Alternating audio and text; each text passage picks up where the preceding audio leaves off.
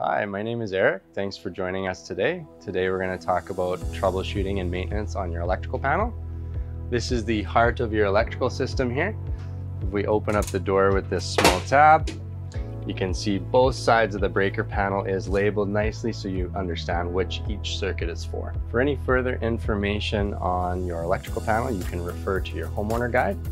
Otherwise, I will go through some steps with you right now. So in the event a breaker flips, it will move to the middle position, just like this one here. To reset the breaker now, you would turn it to the off position and then on.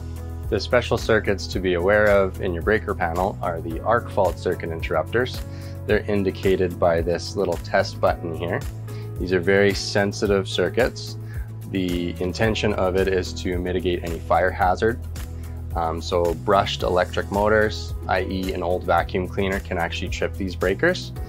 You can test that by pressing the test button here.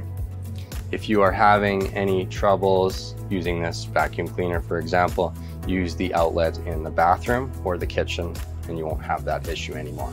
In the event that you have no power to the entire home, please do a check outside to see if it's a local power outage by checking other houses on the block. If this is specific to your home and you cannot troubleshoot on your own, please contact our customer care team. Thank you.